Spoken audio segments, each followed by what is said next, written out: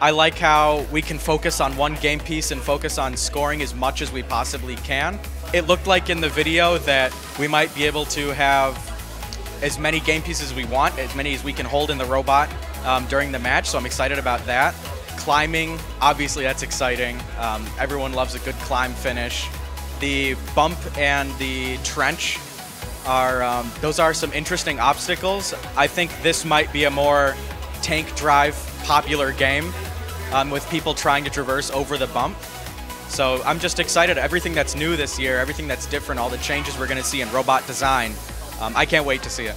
Human players having direct scoring opportunities throughout the match is really exciting. I think being able to lob pieces into the basket there and having robots deliver them directly is going to be a great strategy, I think.